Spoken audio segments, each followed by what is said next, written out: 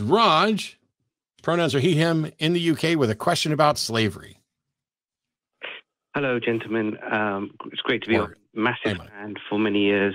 I am an atheist, just so you know, for as long as I know. Slavery has come up many times on the show, and I just wanted to throw a moral conundrum your way to get your opinion. Okay. Okay, so back in the day, you know, before we had societies, hunter-gatherers, etc., life was pretty brutal, right? And my thesis is basically that to progress society, to get to where we are now, to get to the point where we don't have to, generally speaking, worry about where our food comes from, we needed to be bad to other people. And something like slavery, for example, allowed us to progress as a society. Do you see what I'm trying to say? So, for example... No. I do. You like to say that there's two parts to slavery, right? There's a slave owner. This is really easy, Raj. Raj, this is really easy. Do the ends justify the means? Are you advocating for a moral system where the ends justify the means? Like, oh, this outcome's better for us than we think it might have been. Therefore, slavery was morally justified. That's what I'm trying to ask you, right? Because no. I get your asking me. I was trying to ask you back, but here's my answer.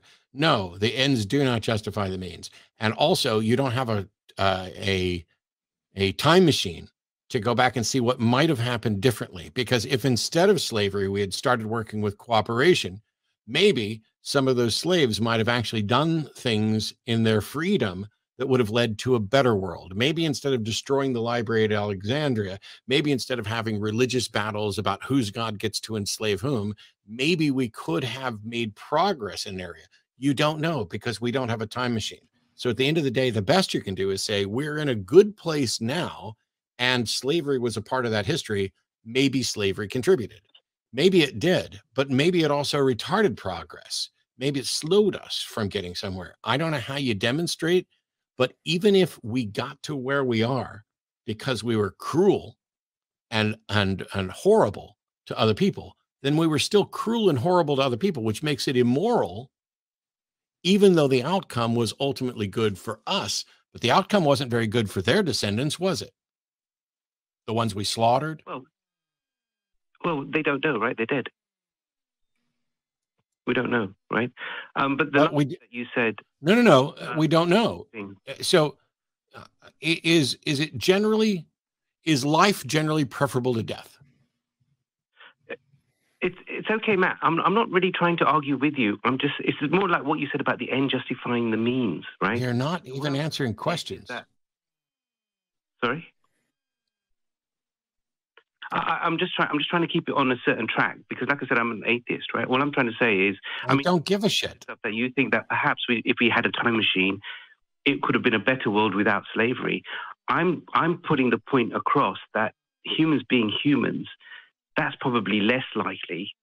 And I don't think that we would have progressed to where we are today without all the horrible things. I'm sorry, but I pointed this out already. I'm not convinced of your fanciful conclusions. I don't know how they're testable. We don't have a time machine. We don't have any way to actually tell whether or not the world would be better without slavery or worse without slavery.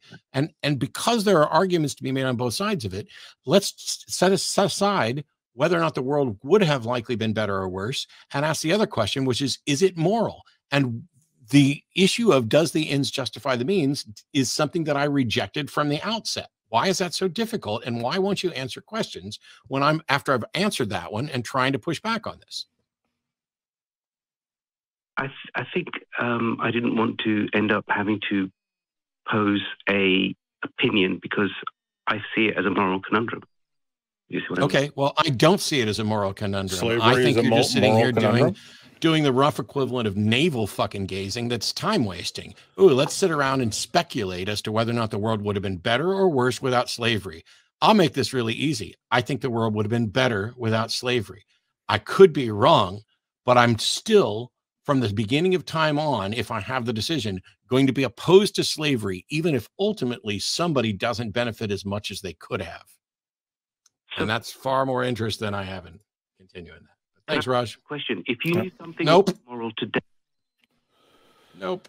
But the answer to your question is, if something was immoral today, then yes, it was immoral in the past, even if people didn't recognize it. Yes. It is based on the circumstances and the situation. But, I get it. You're an atheist. And when I say I don't care, I don't care. It doesn't matter to me what you believe about a God. You're making a case about whether or not, slavery might have been necessary. Maybe, it happened. So clearly it was necessary to the way things actually happened, but you can't show that the way things actually happened was better than if it had happened a different way. And I have real stuff to do. And we're in a world where there's wars and rumors of wars, just like every time in history. And we have real stuff to solve. I am genuinely only vanishingly interested in let's sit around and think about the world, what the world would have been like in this other alternative. And then let's argue about it. I'm fine with thinking about it, but let's argue about it. And then let's argue about it again. And then let's argue about it again. I'm not that into fan fiction of alternate universes and alternate timelines. Give me one book, one movie, I can move on. I don't need to dwell on it.